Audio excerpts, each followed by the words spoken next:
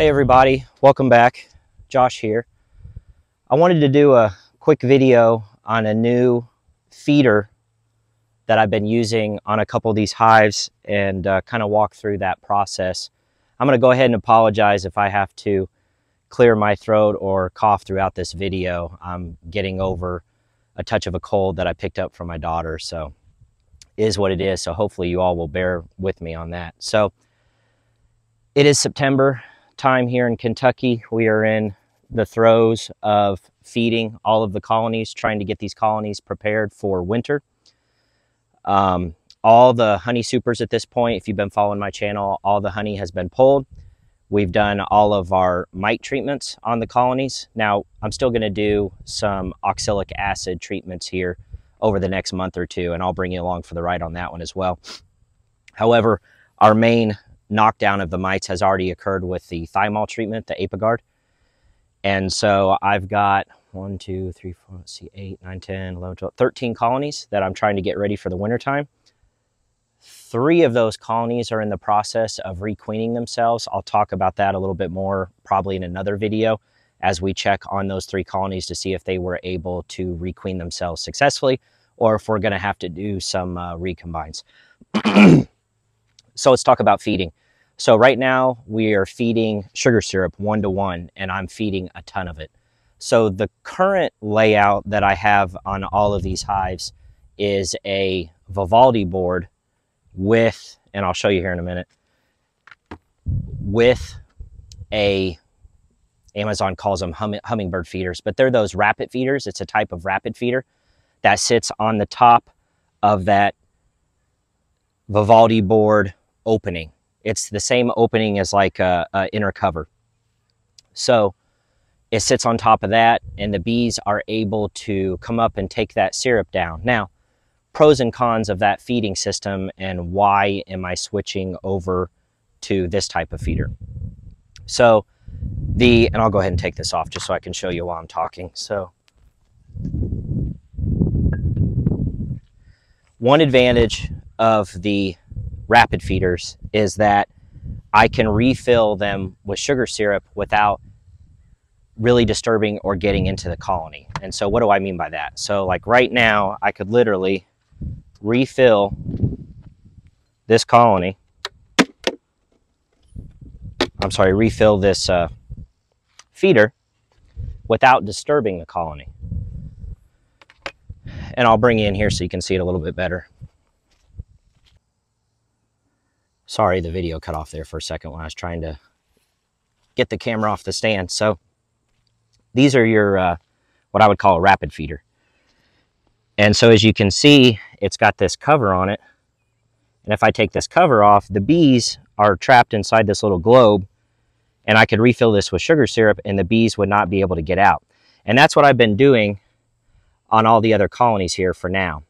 The problem with that is it's great if you only have 2, 3, maybe 4 hives. But as you start to get up into the double digits, you're spending a lot of your time coming out here every, 2 days. Some you could come out every day as quickly as they're taking this syrup down and refilling this feeder, because it only holds about, I don't know, a quart. It doesn't hold a lot.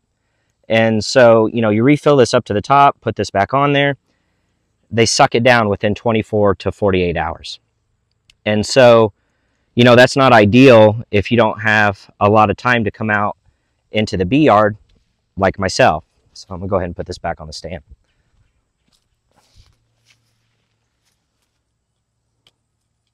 Now again, the advantage of that is the ability to get in and out without really disturbing the colony. So I thought that was good. However, these hives are all light right now. I pulled off the majority of the honey during the extraction process during the what I call late spring pull. And these are, since I only use single brood management in my apiary, they put most of their honey storage up in those supers. Now some colonies still have some honey in frames 1 and 10 and 2 and 9. However, with single brood management, a lot of times they store the honey up above. So by pulling the honey off, I need to immediately, after the mite treatments, I need to feed the colony. Although I've since found out that it's okay to feed while you're treating with Apiguard, so that's what I did towards the end. So, so that's what I've been doing. So I've been feeding all these colonies, trying to get weight on these colonies before we get into the wintertime. Now, I was talking to one of the EAS Master Certified Beekeepers that I know, Jake, and I was asking him, ideally, how much weight do I need in a single deep going into winter? And ideally, you want that weight to be comprised of sugar syrup / honey. You don't really want the hard feed if you don't have to, the bricks. So I was asking him about how much that is. I think he said around 70 pounds. So maybe 65-ish, 70 pounds for a single deep should get that colony all the way through our wintertime, through our winters. So that's my goal. So, excuse me. Well, 60 pounds of syrup using these tiny little rinky-dink feeders is a lot of fill-ups. Now again, if you only have 2 or 3 colonies and maybe you work from home and you're there all the time, or you're retired and you can be in your bee yard all day, every day, great. I was quickly finding out that what used to work great for me when I only had a handful of hives now was taking me way too much time out here.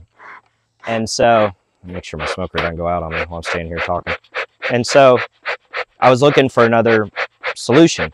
So that's when I reached out to Jake, and he said, you know, we've got the Dadant, I believe, is who makes these. Dadant makes these top hive feeders. So that's what this is. So this is about the size of the Vivaldi board or a super, a medium. And it's made out of 3/4 inch pine. All bee space is kept in mine. So underneath has a lip here, so that this sits directly on top of the hive, just like a super would, or just like this Vivaldi board is. The bees can climb over the frames because the appropriate bee space has been taken into consideration here. And then on the inside here is just where the sugar syrup goes. And so this holds approximately 3 gallons of syrup, which I believe Jake told me translates into roughly 30 pounds of feed weight. So you fill one of these up, you leave it, however long it takes them to pull it down, and you just put an extra 30 pounds on your hive in one visit. So there is an opening here where the bees can come up. The nice thing about this is that it goes over the hive long ways, so your frames are oriented like this. So from seam 1 to 10, the bees can get up in here and get into this area. Now, each one of these little rectangles has this, it's all made out of pine, except this is some sort of, I forget what the bottom board is made out of, but I would describe it almost like it's got some sort of coating on it, which makes it what I would say waterproof. Excuse me. Think of it like a melamine or something. I'm not entirely sure what it is. It's almost like a veneer on top of it. And then this is just made out of pine, and these are floats. And so this keeps the bees from drowning in the syrup. As the syrup is at the top, it'll float to the top. And then as the bees take the syrup down, the float goes down. Each side has a float. An advantage of this is that this whole space is patrolled. It's patrolled space by bees. So you just saw a bunch of ants in here because there's lots of unpatrolled space inside this Vivaldi board outside of the rapid feeder. This entire space is patrolled. So ants are going to have a hard time, hive beetles, taking up residence inside here if the bees are able to patrol it. So that's an advantage. It's also sealed with a silicone all through the seams here, all down the sides here, underneath. So I already tested it with just filling it up with tap water, and it held just fine. So, you always want to test that before you bring them out here in the yard, and, you dump 3 gallons of syrup in them and it just leaks all over your hive, right? That would not be cool. So I've been using these for a few days now. I have not checked on these 2 colonies over here, which currently have one of these on them. But, I mean, all indication seems that they're doing just fine. And the downside of this is you can't refill it without getting in the hive. So you may have to, you know, fire up your smoker. You know, there could be a few things that you have to do to get in the hive. So I'm going to go ahead and put this one on the hive. May need some more smoker fuel here.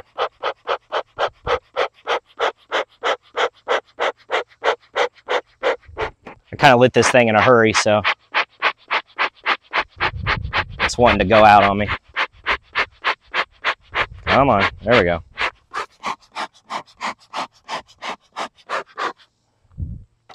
All right, so let's go ahead and hood up here.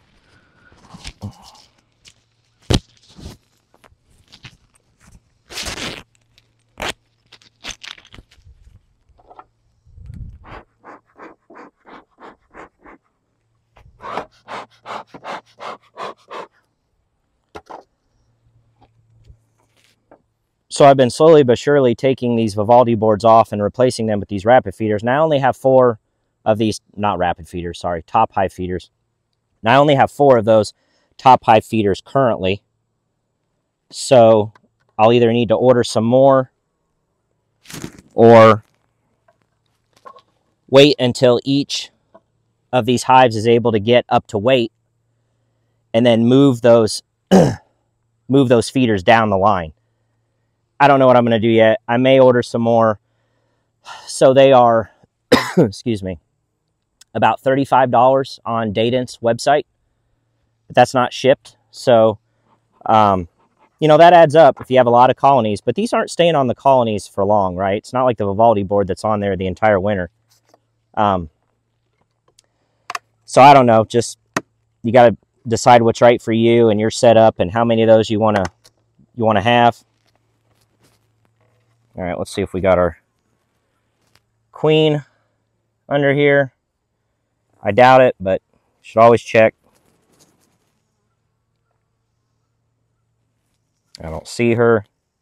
They've already combed this up here just a little bit, but this is a full colony.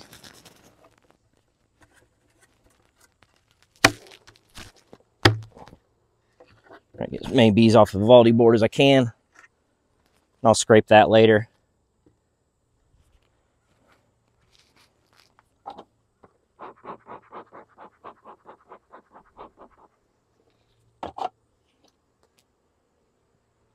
Now, I'm not going to inspect right now. There's really no reason to. I know this colony is queen right. I checked them after I put the after I removed the Apiguard treatment. So I know they're good. And this time of year, if you don't have to tear into your hives and risk of rolling or killing a queen when there's hardly any drones out anymore, do yourself a favor and stay out of the hive. Sometimes we can do more damage than good. So super simple. You literally just set this right on top of the deep. And let me go ahead and bring you in here so you can see it a little better. Just bear with me while I move the camera.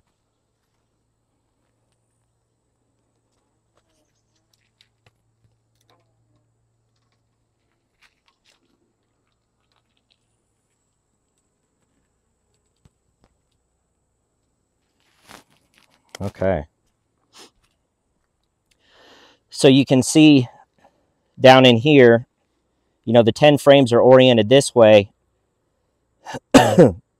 Tons of bees are able to come up here, and this whole space can be filled with bees. So the other advantage is, think of it from a surface area perspective. This one, I'm sorry for the coughing, guys, can't help it. This one only has a small surface area. So as the bees come up here, they're only able to draw syrup around this area, right there at the bottom. That's it. Well, yes, they can still suck this down in a matter of 24 hours to 48 hours, but imagine if they had all of this surface area to be able to take that syrup down. A strong colony like this that, you know, is 10 seams full of bees can suck this down, I bet, relatively quickly. Now, I'm going to find out, and I'm going to go ahead and take these out to begin with because they tend to create some splashing. So just so I don't spill a bunch of syrup, I'm going to start off using the nozzle here. But this just seems like a really good solution to be able to put a lot of weight on a hive in a relatively short period of time. Now, here in Kentucky, excuse me, we still have a fall flow coming, hopefully. Goldenrod is getting ready to bloom if it hasn't already. I know some fellow beekeepers have already said they're smelling the old, dirty socks. I don't smell that coming out of this hive. I haven't seen any goldenrod around me blooming yet, but I know we have goldenrod around here. It's around here every year, so I hope we do get a decent fall flow. I would, my focus right now on every single one of these hives, except the 3 that are queenless, hopefully they're in the process of requeening or have already done that successfully. I just want to get weight on these hives and get them ready for wintertime. So now that I got this bucket mostly, it's not chock full, I'm going to go ahead and dump it. And of course I got yellow jackets around me. Those things are such pain in the butts, aren't they? Is there anything worse than yellow jackets? Terrible. Now there's not enough syrup in this bucket to fill this completely full, and that's okay. I've been looking online, trying to brainstorm how I want to make this job a little easier, which every beekeeper gets to that point as you get more hives. I may get some sort of pump and hose and have a bigger container, maybe a 5-gallon bucket or something, and then just be able to drag the hose out and fill these up that way. Seems a lot easier. So these floats, make sure you put your floats in. Typically the orientation is this way, but Jake says he has better luck with them this way, so I'm going to try them this way. So you just set them in there and you can see how they float. And then I just trickle a little bit of syrup down here so the colony knows, oh, there's sugar syrup up here. Just kind of gives them a little bit of an incentive to want to come up here.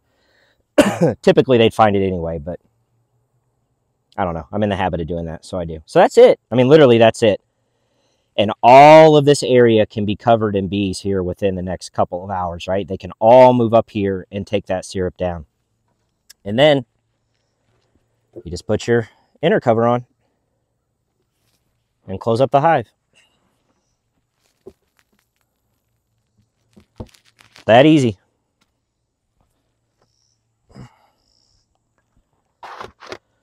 So yeah, like I said, you can get these for yourself on Dadant. I'll put a link down in the description.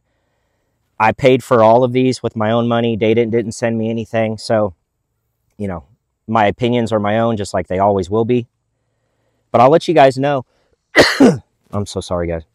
I'll let you guys know what I think about these feeders, and hopefully when I come back and these are gone, there's a substantial difference in weight on the colony. That's the idea anyway. So that's it. Let me know what you guys think in the comments. Let me know if you've ever used these feeders and what your experience is with them. But I apologize for the hacking and the coughing. But until then, thanks for watching this video, and I'll see you guys on the next one.